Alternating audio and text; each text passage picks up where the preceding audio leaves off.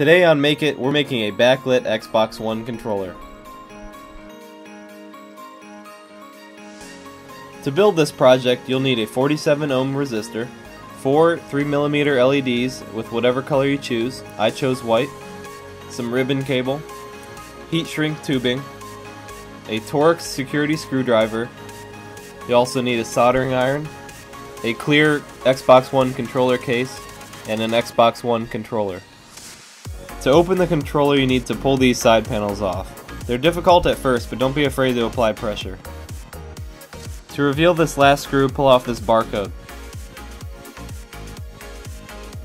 There are 5 screws located here, here, here, here, and here. Unscrew them all with a Torx screwdriver and take away the back of the case.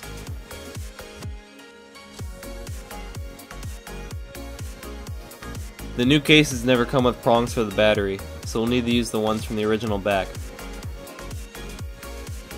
In order to take this off, you need to release these 2 tabs on this side, and then push in the tabs on the other side. Now all you have to do is push it in on the new case. Because these off-brand cases are made from different molds, we have to check if it fits properly. Hold down the left and right triggers and put down the new case on the back of the controller. Now we're going to temporarily re-screw everything back together. Depending on the case, you could have a problem with the triggers or a button. Here it felt like the triggers were rolling over something. On the original case, there was a groove for the trigger to move through. The off-brand case doesn't have one, so we'll have to file one in for ourselves. I didn't have any problems with sticky buttons on this case, but you can solve it the same way by filing some extra space for the button to move through. You can see this case also is missing a pad for the trigger to hit against. This isn't as important as the groove, but I used some hot glue to form my own pad.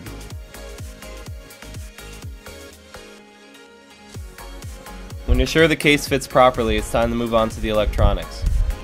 We're going to need to measure, cut, and strip the ribbon cable.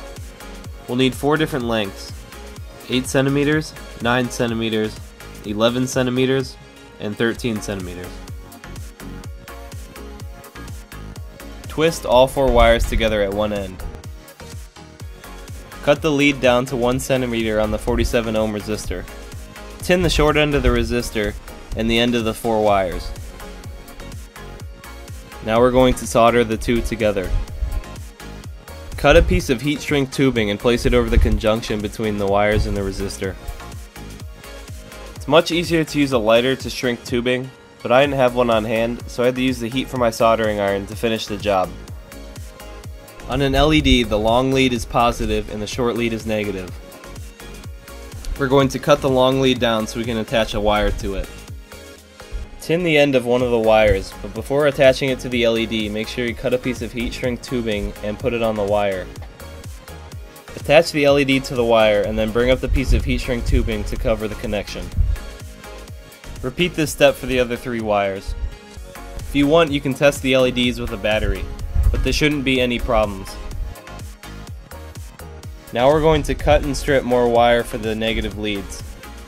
We need 7 centimeters, 8 centimeters, 10 centimeters, and 12 centimeters. Cut down the negative lead, tin the wire, attach it to the LED, and cover the connection with heat shrink tubing. Make sure your LED looks like this, and repeat this step for the other 3 wires. Hook the longer lead of the resistor around the positive lead from the Xbox One battery. We're going to solder it to the bottom of this pad. The positive leads are now attached to the controller. In order to finish, we need to attach the negative leads. We're going to attach to these solder points here. If you have any trouble getting the pads to reflow, try adding new solder to them. When you're finished soldering to the board, we need to mark the case where you want the LEDs to go. Take a hot glue gun and begin attaching the LEDs to the case. You can see I started on the left side first, but I recommend starting on the right side because the wires are longer.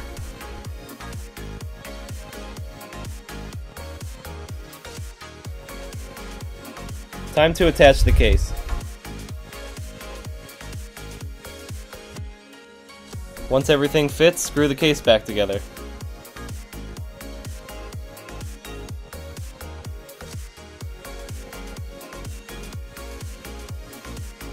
And now for the easiest step, the battery. And there you have it, a backlit Xbox One controller.